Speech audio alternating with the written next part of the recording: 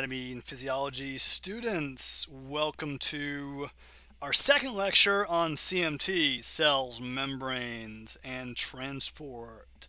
We did a bunch of stuff last time. We're going to pick up right where we left off, and we are going to start to discuss how things actually get through the cell membrane.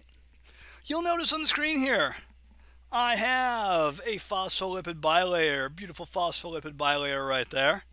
This phospholipid bilayer, like your cell membrane, is going to exhibit some selective permeability.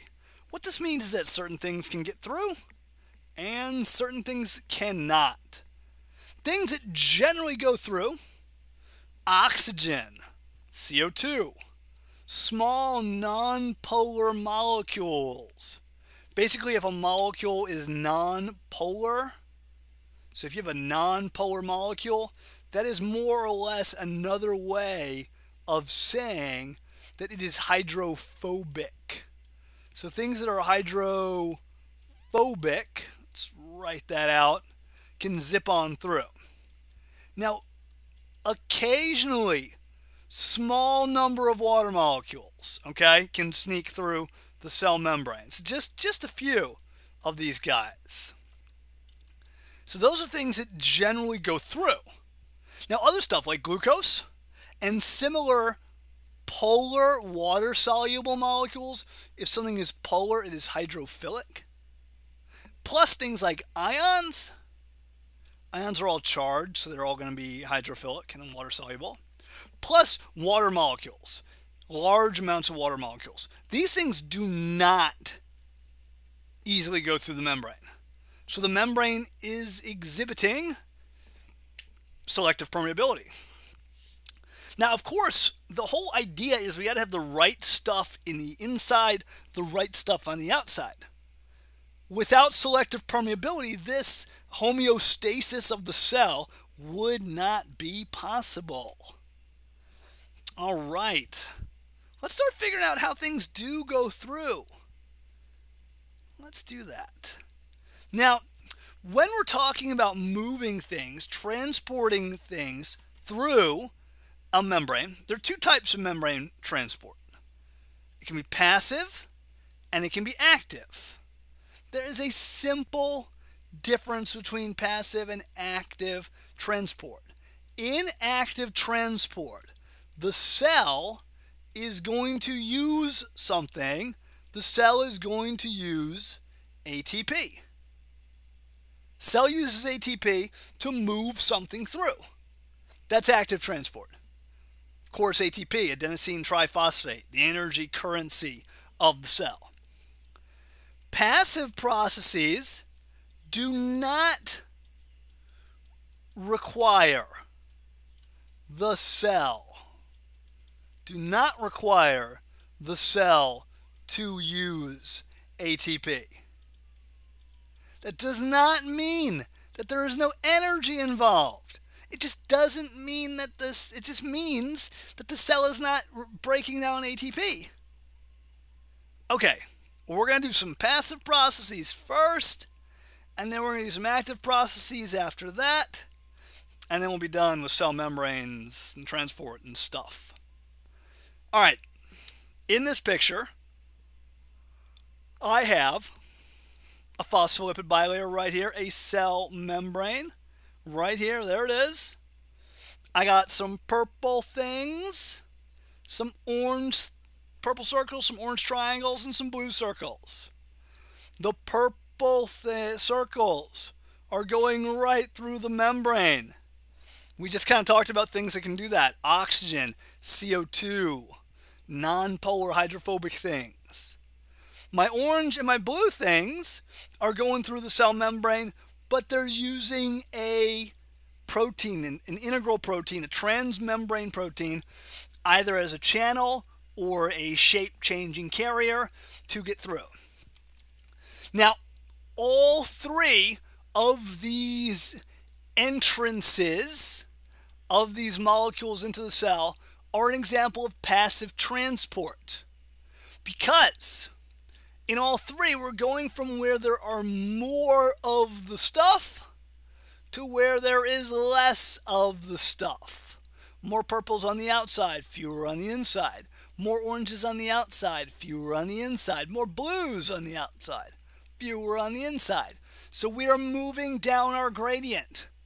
In passive processes, things move down their gradient. What kind of gradient? You may be wondering. The gradient we're talking about is a concentration gradient. This is a concentration gradient. You go from where things are in a high concentration to where things are in a low concentration. If you're going in that downhill direction, it is going to be passive transport. The cell is not going to have to expend its energy reserves. So from high to low concentration, that's going to be passive transport. Now, if we're going up the gradient, so look, on the outside of the cell, I got 1, 2 orange diamonds. On the inside, I got 2, 5, 7 orange diamonds. We're going from where there are 2 to where there are 7. That is going up our concentration gradient. The analogy is we're going uphill. To go uphill requires energy, and we see ATP is about to get broken down by this protein. And then when ATP, by the way, let's just review for a second. Go back to general bio here. When ATP is broken down, so let's say you have a molecule of ATP, you break it down. ATP, adenosine triphosphate, breaks down to ADP, adenosine diphosphate, plus an inorganic phosphate group. And this is going to release energy, big E for energy. So the energy that's released from the breakdown of that ATP is going to be used to pump the orange diamonds from where there are less of them to where there are more of them. All right. Cool. Now, let's talk passive processes. Passive processes are where we're going from a high concentration towards where we're going towards a low concentration. This movement that we see in this example, a drop of dye is dropped into a beaker of water. The dye spreads because there's a lot right there and there's very little over there. That movement from high to low concentration is caused by diffusion. Here's the thing. Unless you're at absolute zero, unless you're at negative 273 degrees Celsius, stuff is always moving. Molecules in a liquid or a gas are literally moving. Molecules in the solid are shaken. And because molecules are always moving, they will have a tendency to spread out. When you have a bunch over here and the molecules are randomly densing, some will start ending up over here. Once they're spread out, they don't stop moving, but every time one goes to the left, one goes to the right, and vice versa. And this process of movement from a high to a low concentration, because of the innate molecular movement that we have at any temperature, is known as diffusion. Now, what drives diffusion? Why do molecules shake about? Well, molecules are going to shake about because they have a particular type of energy. The energy that you're familiar with as you go down a fun roller coaster ride, that energy is kinetic energy. Now, this creates another question. Okay, why do these molecules have kinetic energy? They have kinetic energy because they have heat, basically. This is a simplification, but that's the general idea. You heat something up, you get more molecular movement, you get faster diffusion. So kinetic energy is going to be proportional, there's my proportional symbol, to temperature. More temperature, more kinetic energy.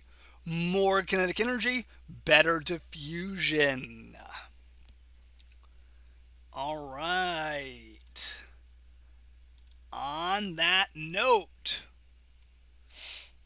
I got two beakers up here. The same amount of purple dye was dropped in the beaker on the left and the beaker on the right. The same exact time. It was beautifully synchronized. Same amount of dye, same amount of water, same time of dropping, same time elapsed, but one of the beakers had the dye diffuse better. One of them had the dye diffuse not quite as well. So which of these beakers, beaker A, beaker A, there we go, or beaker B, which is the colder one? If you're at home, shout it out loud enough so someone can hear you. Let them know that you're studying some anatomy and physiology. So the answer is, I think I've given you enough time. The answer is the colder one is B. B is colder temperature, less kinetic energy, slower diffusion, and we see that. However, there is something else we have to consider. Something else we have to consider is the size of the diffusing molecule. Okay? The size of the thing diffusing. And this has kind of just an intuitive sense. Things that are smaller tend to diffuse faster. Things that are larger tend to diffuse more slowly. If you want to do the math on it, and I bet you probably do. I know you do, right? Kinetic energy is, if you go back to physics class, let's go back to physics class for a second.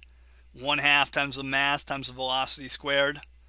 So if the mass, if this part gets bigger, the velocity has to get smaller.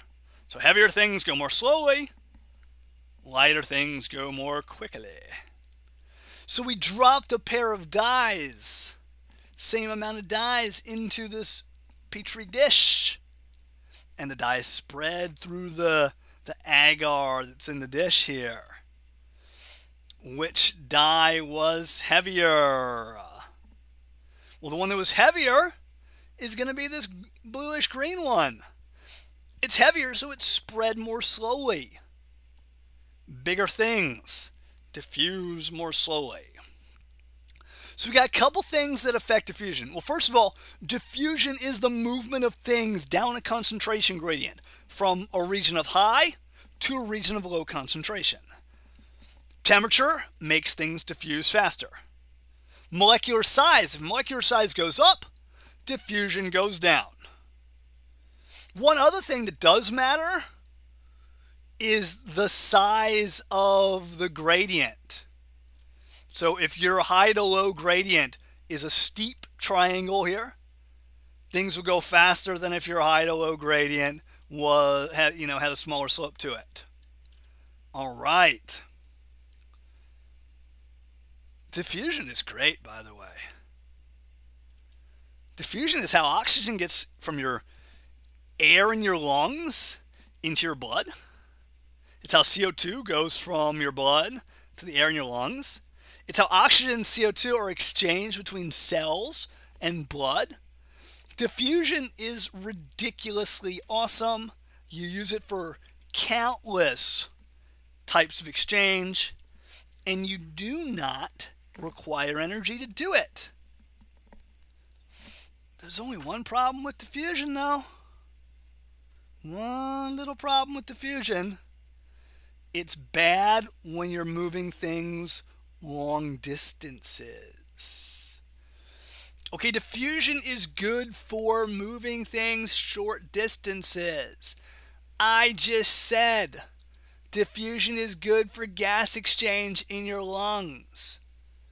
Think about the epithelium that you have in your lungs. What type of epithelium do you have? Let me draw an epithelial cell from your lungs, from your lung alveoli. There's an epithelial cell from your lung alveoli. There's another one.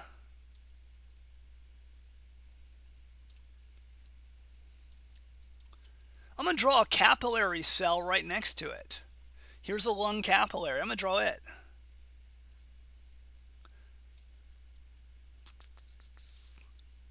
Bear with me as I draw these cells here. These are both simple squamous epithelium. So separating air from blood is simple squamous epithelium. Oxygen can go right through that. CO2 can go the other way. And it works beautifully because the simple squamous epithelia are so darn skinny. If they were really thick, that would be bad. If you get a buildup of mucus, I don't want that color, let's do a different color. If you get a buildup of mucus right here on the inside of your simple squamous epithelium, there we go. If you get a buildup of mucus here, the effective distance that diffusion has to go through becomes greater, and it's just harder for that to occur. This is a heart right here. Doesn't look like a heart. I don't know if you would have guessed heart. You know, you think about a heart, there's a heart shape. Or maybe you think about a heart like more anatomically. You're like, oh, there's a heart or a strawberry right there. Okay, this is a heart that was sliced transversely. And the thing is, this heart wall should not be this thick. It became really hard for all the cells in here to get enough oxygen because the wall got so thick. The blood vessels, the plumbing didn't grow enough as the wall grew thick. This person actually died of a heart attack. Not a good sitch. All right. Wow.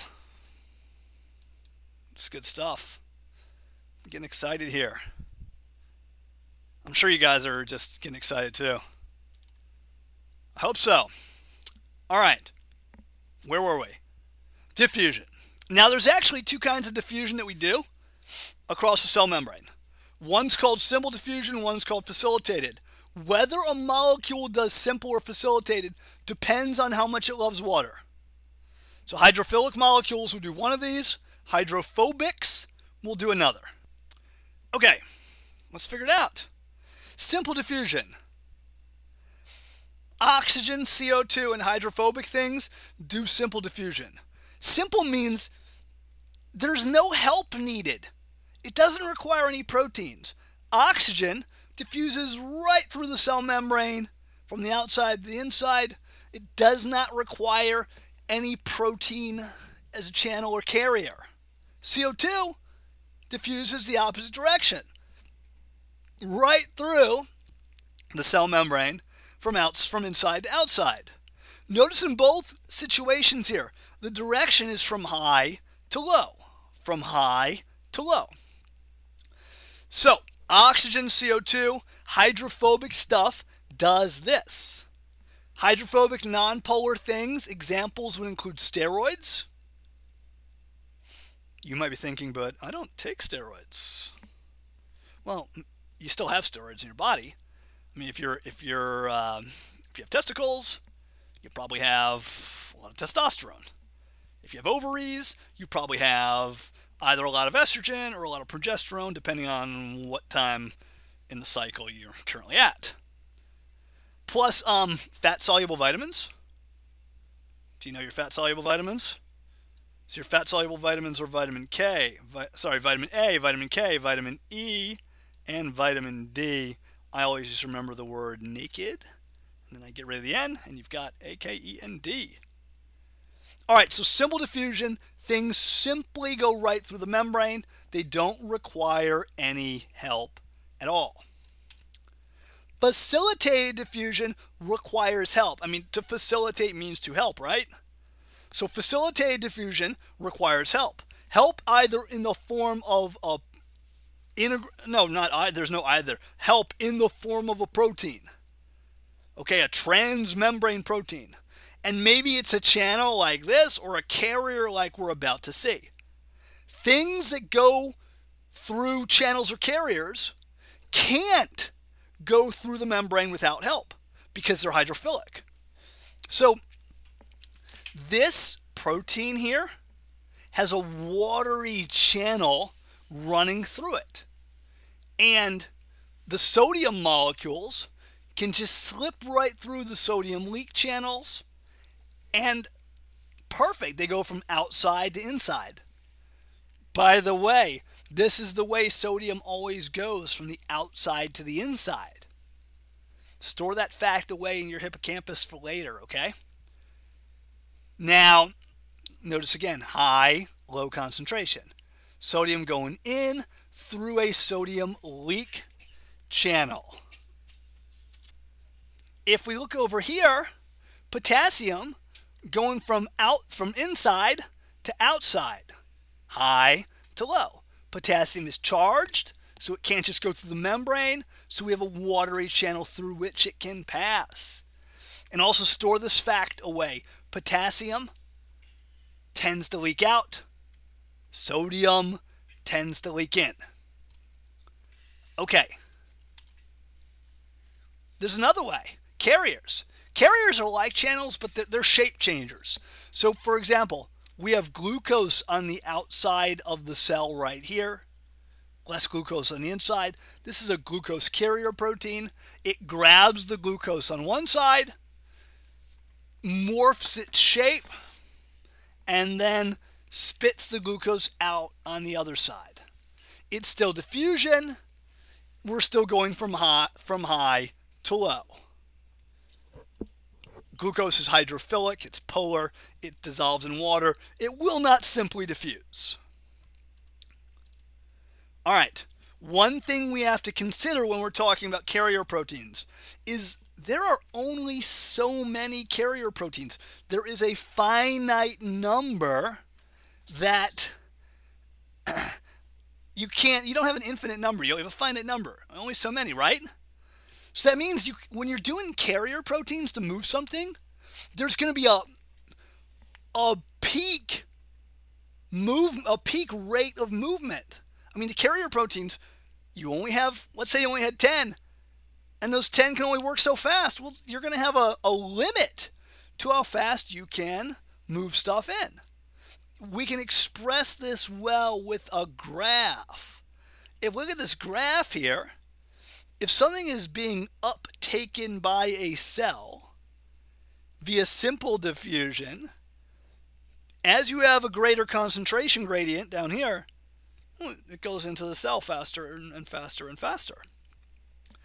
If you're doing facilitated diffusion with a carrier, as you have a bigger and bigger concentration gradient, eventually the rate of uptake levels off.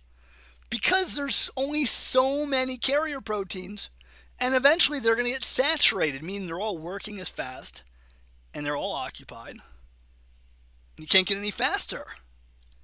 All right. Excuse me. One other thing about channels and carriers, they can be selective. We can have bigger and smaller channels to restrict things by size, or channels that have certain charges on them. Like some channels will only allow negative ions to go through. Some will only allow positive ions to go through. Okay? So that's kind of cool because, again, that's going to help us maintain homeostasis. Getting the right stuff inside and the right stuff outside. All right. Time to talk about a special type of diffusion. The diffusion of water through the plasma membrane is known as osmosis. So what I see here, I got my lipid bilayer. I cut it off, but you know, lip-bil stands for lipid bilayer. And made of phospholipids, gorgeous. I have an integral protein in here. This integral protein is called an aquaporin. It is a channel protein for water. So these water molecules are going to move from higher concentration to lower concentration through the membrane. Most of them go through the aquaporin. The occasional one will go directly through the membrane. Do you remember how phospholipids can kind of shake and dance a little bit? They're not static. We said that in the previous CMT lecture. Well, if this phospholipid dances a little bit to our left and this one dances a little bit to our right, a water molecule can zip through. So the diffusion of water through the plasma membrane is osmosis. It happens primarily via transmembrane proteins like aquaporins. All right. Let's look at some osmosis here, okay? I have a U-shaped glass. There is water in it. There is a barrier, a membrane barrier, that allows water to pass but not sugar. There's sugar on the right, there's sugar on the left. There's less sugar on the left. Another way of saying this is that there's more water on the left. There's a higher water concentration here, lower here. So water's going to go this way, from left to right. Water's going to go from left to right. And that movement of water is called osmosis. A good thing to remember is particles suck. What that's telling you is water will go to where there is a higher concentration of particles. Higher concentration of particles. Now, why are we talking about osmosis? Well, intra and extracellular fluids are both made of water. Water is going to go in and out of cells. If too much water goes into a cell, it can swell and burst. If too much water leaves a cell, it can shrink. You shrink, you lose your shape, you lose your shape, you lose your job, you lose your job, you can die. Okay, particles suck. Let's keep going. There we go. One thing we can do is we can describe solutions by how they affect the movement of water into or out of a cell. So we're going to drop a cell into 3 different solutions, and we're going to see what happens to that cell. And we're going to call those 3 different solutions either hypotonic, isotonic, or hypertonic. Now, this matters to us because we drink liquids. We get IV fluids sometimes. And if those liquids and IV fluids, they can have an effect on the shape of our cells. They could be hypo, iso, or hypertonic. All right, first up, an isotonic solution. So let's say we put a red blood cell right there in an isotonic solution. In an isotonic solution, iso means the same. So the particle concentration, brackets means concentration, the particle concentration in the solution is the same as that of the cell. So there's no difference in particle concentration. This means there's no difference in water concentration. Every time a water molecule goes out, a water molecule goes in. The cell doesn't change size. Delta here means change. Cell doesn't change size. And the solution is said to be isotonic. Same stretchiness. Same stretch. The cell membrane hasn't been stretched more or less by entering water or leaving water. A lot of IV fluids are isotonic, so they do not affect the change in cell size. Okay, what if we had a different solution? Now we're going to put our red blood cell in a hypertonic solution. Hyper means more, greater. So the solution particle concentration is greater than the cells. So the solution has more particles, which means the solution has less water. So there's less water outside. This means water tends to exit. As water exits, the cell gets smaller. Red blood cell losing its shape. You lose your shape, you lose your function. And this drop in cell size is known as crenation. That's the fancy word, beautiful word, crenation. All right, one more to do. The last one we're going to do is a hypotonic solution. Hypotonic solution, hypo means less, lower. So the solution's particle concentration is less than that of the cells. So the solution has a lower particle concentration, which means it has a higher water concentration. So the concentration of water is higher outside and lower inside. So water goes in more than it goes out. The cell swells. There is the potential for the cell to burst open, and the cellular bursting is called lysis. Whoops. All right. Let's talk about kwashiorkor. Maybe you're familiar, maybe you've seen pictures of these poor kids right here in such a situation. If there is some serious famine, serious malnutrition, the concentration of protein in the blood goes down. Because if you're not eating, your liver has a hard time making blood proteins. So all of a sudden, the particle concentration in the blood is less than the particle concentration in the interstitial fluid. So that means the blood has a higher concentration of water. So water tends to leave the blood vessels and go into the surrounding tissue space, especially in the ventral body cavity, especially in the abdominopelvic body cavity. And we see the swelling because of the fluid that results. Okay, fantastic. We're done with passive transport, guys. This is really good.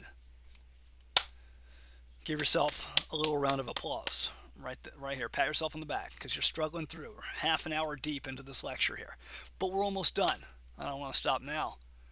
Active transport. Remember, active transport requires energy in the form of ATP. We're going to discuss two of the basic types of active transport. There are others later on when you take cell biology. You can do them. The two we're going to discuss, one's called primary active transport, and one is called vesicular transport. All right, well, I have no idea where we were. My phone was just ringing. Broke the cardinal rule of recording a lecture. Did not have my phone on silent. Mea culpa. Sorry about that. That's so funny. That's hilarious. Anyway, there are two basic types of active transport. Primary and vesicular. Now, both of these are going to require ATP to work. And remember, if you're requiring ATP, that means you are moving things uphill against the concentration gradient. You're taking things from a low towards a high concentration gradient. All right, primary active transport. That's where a protein, a transmembrane protein, is going to break down ATP. There we see that reaction we saw earlier, ATP being broken down to ADP and an inorganic phosphate. The energy released in that is used to move a molecule from a low concentration to a high concentration, up the gradient. That's primary active transport. Pretty straightforward. Now, a great example of this that is just ubiquitous in your body. It's crazy ubiquitous. It's the word of the day, ubiquitous. This protein is called the sodium-potassium pump. It is an active transport protein. It is especially important for muscle and nerve cells. Okay? You use, seriously, 40% of your energy that you get from food goes towards these proteins. What it does is it breaks down a molecule of ATP and moves 3 sodium molecules out and 2 potassium molecules in. The purpose of this is to maintain high levels of extracellular sodium and high levels of intracellular potassium. We actually saw this earlier. We were talking about potassium and sodium. Sodium's high on the outside, potassium's high on the inside. Sodium potassium pump. Great example of active transport. When we get to muscle and nerve cells, we will revisit this. And I was about to say I'll ask you about it, but we're not really in class, so Anyhow, let's now talk about vesicular transport. Vesicular transport is when you move things in or out with these little bags of membrane called vesicles. And usually you're moving large amounts either in or out. And that's why you require a vesicle, a membrane bag. Moving stuff in with vesicles is called endocytosis. Moving stuff out with vesicles is called exocytosis. Okay, whoops, there we go. I'm giving you an example of exocytosis here. This is the inside of the cell. There are 5 red things that we need to get to the outside of the cell. So what's happened here is the 5 little red things have been encased in a membrane bag. It's like a tiny little cell membrane right here, phospholipid bilayer. And the endoplasmic reticulum and other organelle called the Golgi apparatus have done this. They've created this situation here. Now what I want you to see is there is a purple integral protein in this secretory vesicle. There is also a pink integral protein up here in the cell membrane. And the arms of these proteins are going to intertwine. And then once that happens, because the phospholipid bilayer, both of these are dynamic fluid things, as they get pulled towards one another, they are going to fuse together. And you can see what's happening here. All of a sudden, the 5 red things are now exposed to the outside and are able to just diffuse away. This is exocytosis. Now, what's not pictured here is all the ATP involved in the grabbing and twisting and twining of the proteins. So that's why this is active transport. If you did lab number 4 already, the stratified epithelial labs, we talked about merocrine sweat glands. Merocrine sweat glands secrete their sweat by means of exocytosis. If you did lab 3, we saw goblet cells in the small intestine and the trachea. Goblet cells secrete mucus by means of exocytosis. All right. There are actually 2 types of endocytosis that we're going to discuss here. One is called receptor-mediated endocytosis, and the other is called phagocytosis.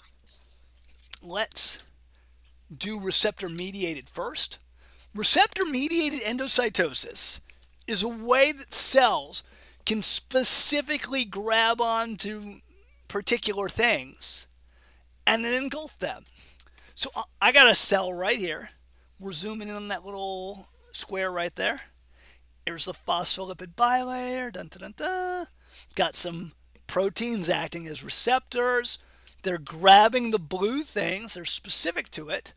And then once they've grabbed a bunch, the membrane starts to dip inward. Proteins are going to make it do that. Then once the membrane dips inward,